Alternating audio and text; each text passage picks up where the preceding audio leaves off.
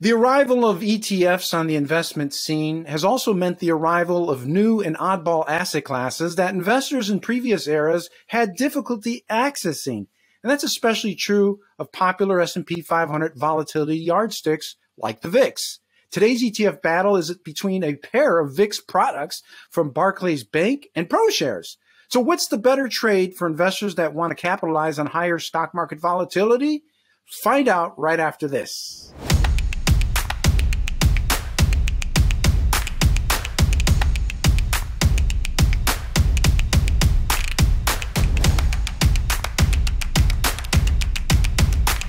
Welcome to ETF Battles. I'm Ron DeLegge, and it's great to see you again.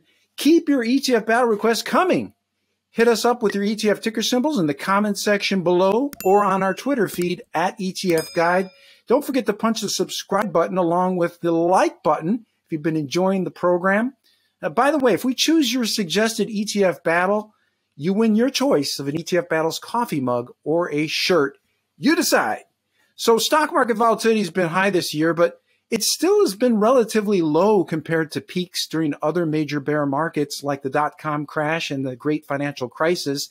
And so if you think that volatility has room to go higher, I think that you're going to enjoy today's ETF contest. So we've got a battle between two VIX-linked ETFs. Well, actually, one of them is an ETF. That's ticker symbol VIXY from ProShares. The other is actually an alien object called an ETN, also known as an exchange-traded note. VXX is the ticker symbol for that one, and that's from Barclays Bank. So which is the better trade for volatility-focused traders? Well, judging today's contest is Mike Akins with ETF Action and Meb Faber with Cambria Investment Management. It's Meb's first time on ETF Battles, so warm welcome to you, Meb. We're looking forward to hearing your insights. It's great to have both of you on the show. Great to be here. Good to be here, Ron. Good to see you, Meb. So our four battle categories are cost, exposure, strategy, performance, and then mystery. I've got the scorekeeping chores, and at the end of the program, we're going to declare an overall winner based upon the analysis provided by our judges. Keep in mind, our judges can do split decisions. They can nominate wild cards. It's completely up to them. And quite frankly, the more chaos we can have per capita on the program, all the better. None of the ETF battle outcomes, by the way, are ever predetermined or known in advance by myself or the judges. So let's kick things off with the first category, cost. Mike, which of these two products stands out to you? Well, as is often the case, Ron, in these battles of more niche products, I don't think cost is a big determining factor in this battle. That being said, these are trading vehicles. You should never be holding these for the long term. So in that sense, you want to put a bigger evaluation on liquidity. And from that perspective, VIXY, VIXY, is going to get you a little cheaper execution cost. And it's also on a total cost basis, 85 basis points versus 89, though that's immaterial in this battle setup. I think the determining factors really should be liquidity on cost. And in this case, VIXY is going to get you a little better execution, as this is a trading vehicle. Thank you, Mike. That's a strong start. Meb, let's shift to you. How do you see it in terms of cost? No argument there. Totally agree. There is a potential, I don't know if cost is the right category for this discussion, but a potential, maybe the mystery category, but we'll talk about it here.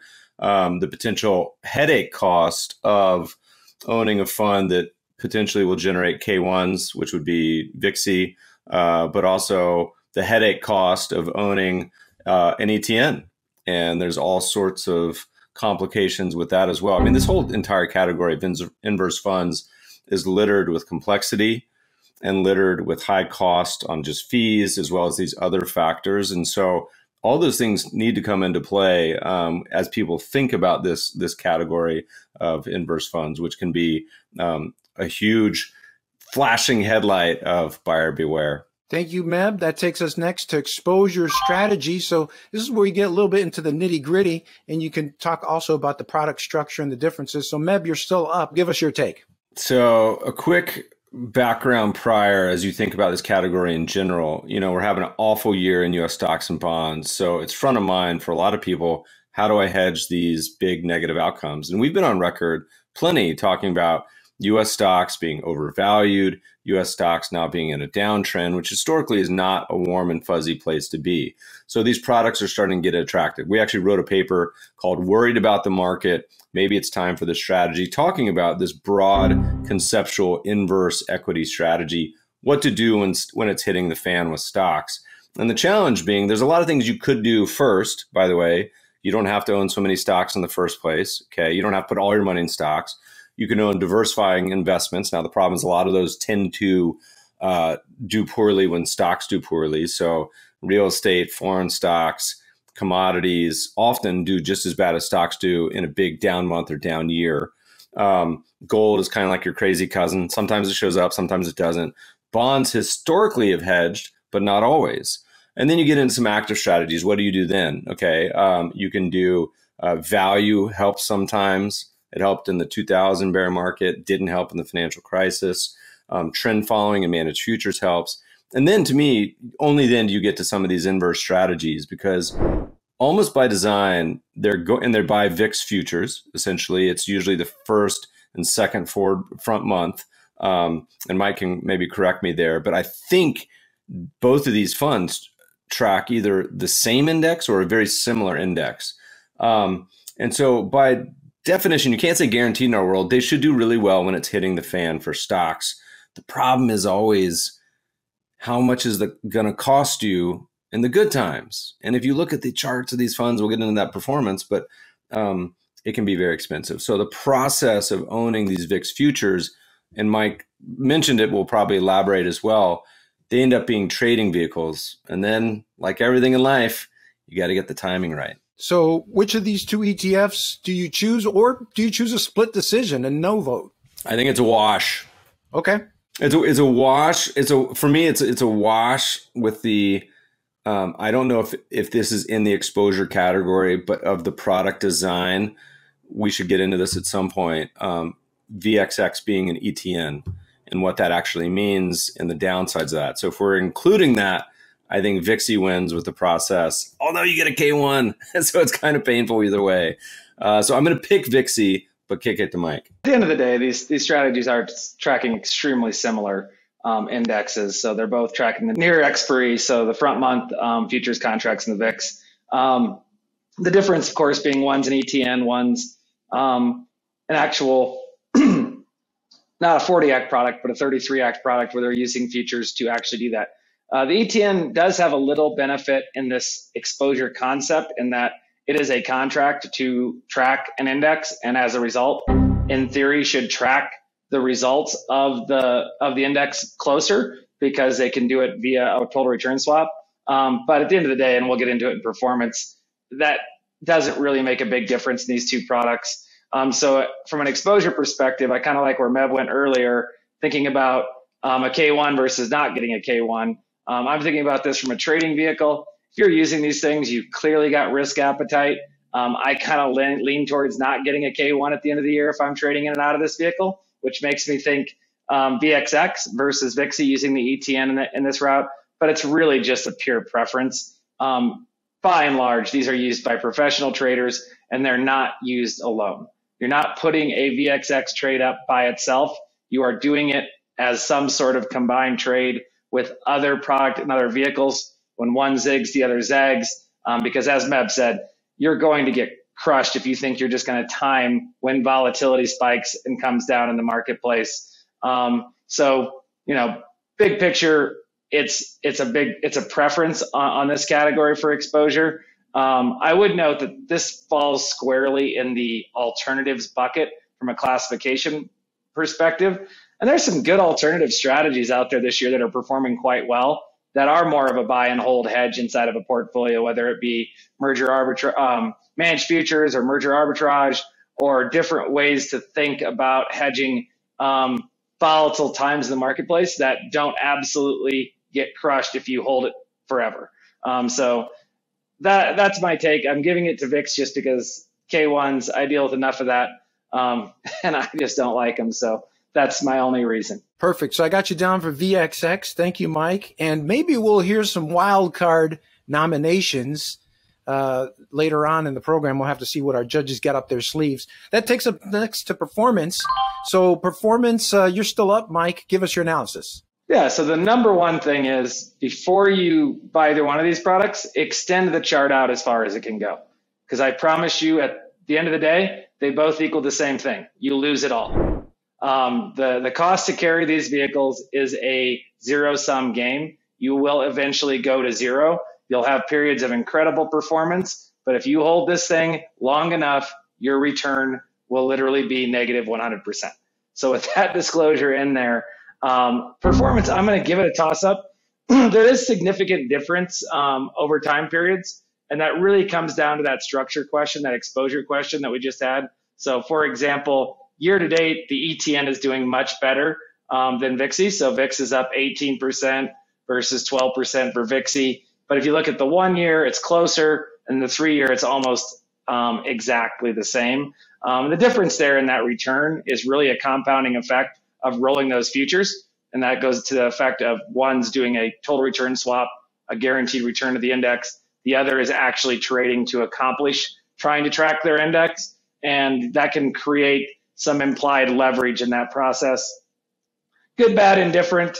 If you can figure that out, maybe you should be using those products. My guess is most of you can't, and I suggest most of you don't use these products. So it's a toss-up on performance for me. Thank you, Mike. That takes us next to Meb. How do you see it when it comes to performance? Yeah, I mean, reiterating what Mike just said, a lot of people will look at year-to-date returns like catnip and be like, oh my God, they're up 10 or 20%, whatever they might be. And then you zoom out and despite being up 10 or 20 this year, they are still down 80% from the peak, from inception, from the common trading. And so it's hard. Now, the bigger challenge, is can you identify periods when volatility will mean revert? And, my general common sense thinking on this strategy, if you're going to try to time something like this, is you want to be buying it in general when volatility is lower, if you can help it. You don't want to be buying it when VIX is at 60, 80, 100, if it gets there after the event has already happened. Which can really burn a lot of people. But in general, I think there's probably 20 steps to do ahead of time before thinking of these. But performance for these two is going to be washed. There's a slight kink this year that had to do with Barclays and the structure of an ETN. ETN is exchange-traded note. So that's different than an ETF. I'm curious to see if the SEC will eventually start to do some regulation or starting to categorize these funds differently.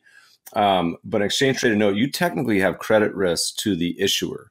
And so I was actually trying to go on Barclays. Barclays made an announcement a few months ago where they started talking about their exchange traded notes and say, hold on, we're going to pause some of these. I think they were talking about the creations. And to me, that's like maybe a red flashing light, but it's definitely a yellow flashing light.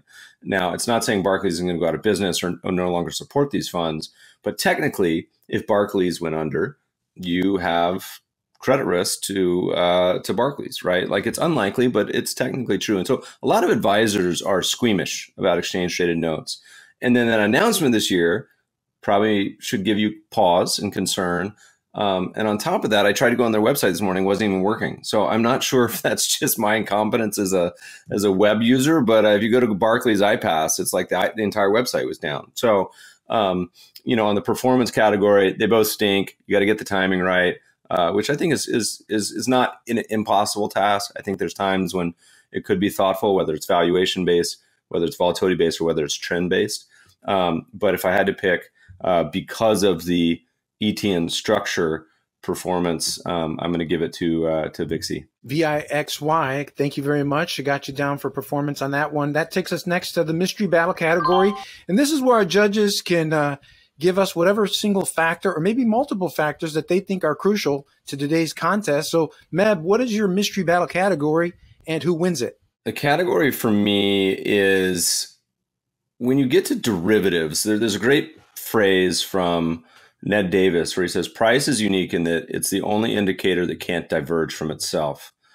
And yes, VIX is correlated often to what's going on with stocks, but not always. And To me, if you're going to bet on something like stocks going down, bet on stocks going down. And so, this is I'm an ETF issuer. We literally launched a product because we were so frustrated with this entire category. I'm not going to mention it, but my point being is this category is littered with complexity and high fees. And so the challenge with the entire VIX complex to me is what you should be focused on is not necessarily what these funds are expressing. And so certain types of inverse ETFs that put on the exposures differently, I would probably prefer to this. So the category to me is just purpose in general, is sort of a whiff. But if in the mystery category, for me, on the voting on this on the mystery is a pass on both. Got you down for pass. Mike, you're up next. What is your mystery battle category and who wins it? So my mystery category is something nobody ever really spends any time looking at, but it's going to be the prospectus, or in the case of VXX, the offering document. And if you're thinking about using these products and you can get through all of the pending litigation and or risk disclosures and still feel comfortable doing it, knock yourself out. But at least do yourself the favor of going and reading the offering document or the prospectus for both these products, because it is littered with landmines that you should understand before you start using these products. And by and large, both these strategies are a hard pass for me. Really not just from a retail perspective, but minus the most sophisticated kind of hedge fund strategies that are using it in conjunction with a role that are really just taking advantage of volatility in the marketplace as a hedge.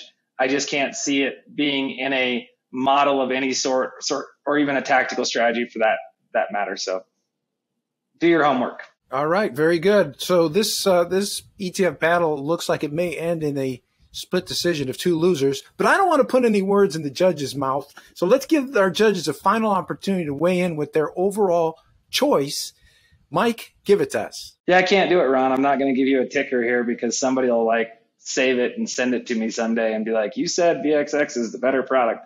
I think it's they're tactical tools, and there are people that have made money using these products. Otherwise they wouldn't trade them over and over again. And I can tell you that if you look at an ownership of who owns these, it's not littered with like most ETFs, the wirehouses, the RIAs. It's littered with hedge funds and institutions that you may or may not have heard of as the ownership for these strategies. So to that extent, just, no winner for me, very complex category, and buyer beware. Thank you, Mike. Meb, your final chance to weigh in with your overall winner. Give it to us. Yeah, I echo Mike. I don't like either of these, so mine would be a punt on both. However, if you said, Meb, choose the least worst, I would choose VIXY, mainly because of the warning signs of the ETN structure and Barclays sort of continued signaling that they may not be supporting or withdrawing from that space in the future.